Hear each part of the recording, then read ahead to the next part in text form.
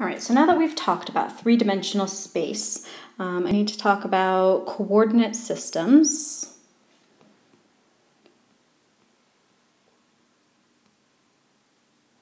Coordinate systems. There's three different systems that we're going to talk about, and one of these is kind of review. Polar coordinates. Now, polar coordinates describe, it's a way to rewrite an XY point with r's and thetas. So polar coordinates is a coordinate system for a two-dimensional space. So where x could be written as r cosine of theta and y could be written as r sine of theta. And these come from some point that normally we could just say, we could find this point by going over x and up or down y. But instead of doing that, we're going to go a certain distance from the origin and a certain angle from the positive x-axis. Theta is always from that positive x-axis. All right, so some other kind of information about polar coordinates, useful information. X squared plus y squared is equal to r squared. We can use this equation a lot to find out what the radius is if we know x and y. And in order to find theta, if we know x and y, we would have to take y, divide it by x, and then take the arctangent of that. All of these things come from the triangle formed with legs x and y, hypotenuse being the radius, and that angle theta in there from the positive x-axis. So all four of these different components all come from this triangle. Okay, so now that's polar coordinates. Now, if we want to up polar coordinates a dimension, so we're upping polar coordinates a full dimension. This is called cylindrical coordinates. Oops.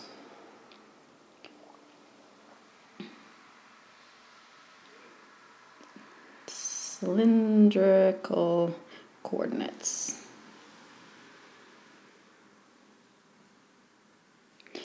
And so basically what cylindrical coordinates do is that in a way they say, all right, we have this circle in the cylinder, and the circle, it can be, we can use those same x's and the same y to define a circle, but in cylindrical, if you're going to make it a cylinder, it's got to have a third dimension to it. And in this case, we actually, in cylindrical coordinates, we just say z is equal to z. We're giving height to a circle. So similarly as before, we've got that x squared plus y squared is equal to r squared. And then we've got that the tangent of theta is equal to y over x. So if we were to find theta, so on our xy plane, most everything is the same. We can define a radius and a certain theta, so this would be a certain radius, and this would be where theta is from 0 to 2 pi. It's theta right there. It's a full circle. But what's different about cylindrical coordinates is this z. We're going to say we're defining a cylinder because we're saying, well, let z be anything. Z is 0, it's 1, it's 2, it's 3, it's everything in this cylinder. And every time you get a different value of z, so here's 0, here's 1. Every time you get a different value of c, you're sort of creating a new circle to create that entire cylinder. Okay, so that's cylindrical coordinates.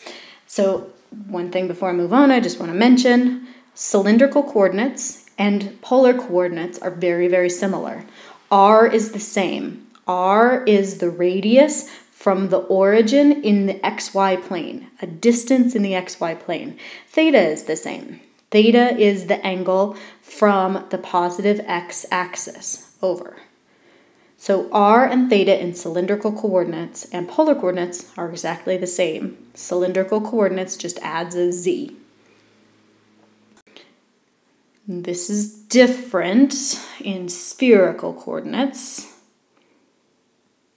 SPH.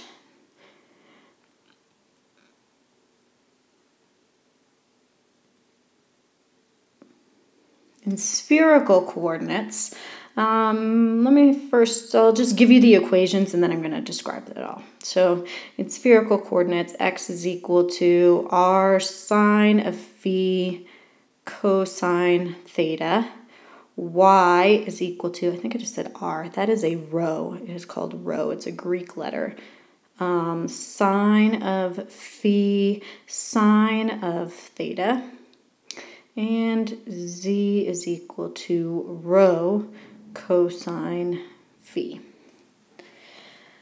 And another useful thing in spherical coordinates, or useful equation, is that x squared plus y squared plus z squared is always equal to rho squared.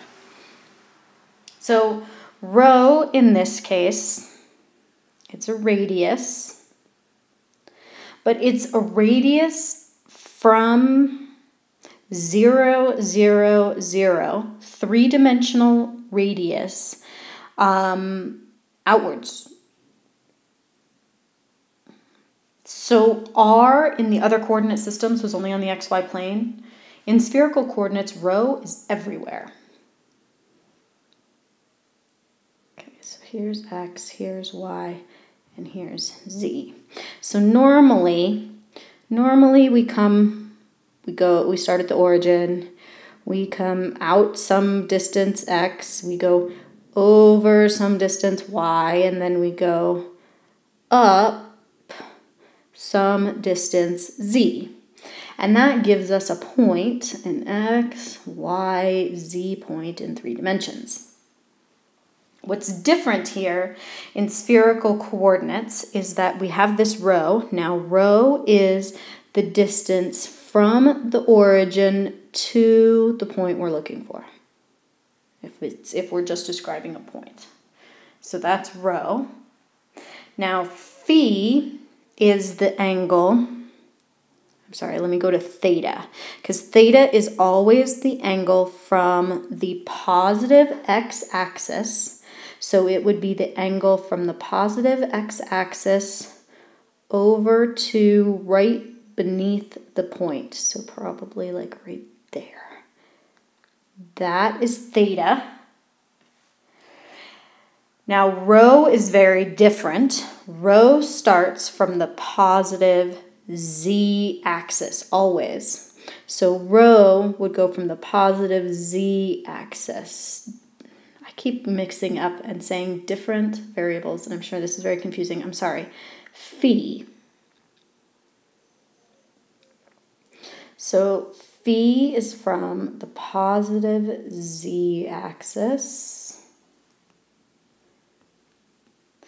Theta is from the positive x-axis. I should also clarify that theta can make a full circle. It can make a full circle all the way around. And because it makes a full circle, it's not necessary for phi to make a full circle. Phi only a half circle. Because if I want to reach a point that is, say, I don't know, way down here in negative z, I'm still going to move over that same, I'm still going to use that theta right there, move over that same theta. But now my phi is going to start from the positive z-axis and then go all the way down that direction. Now, if we had a point that was over here, let me see if I can get enough colors going on here. All right, so if we have a point that's over here, now that is below the z-axis, negative y, positive x. And so let's just say we have a point there. The theta would now, remember it starts from the positive x-axis, it would go all the way around over here.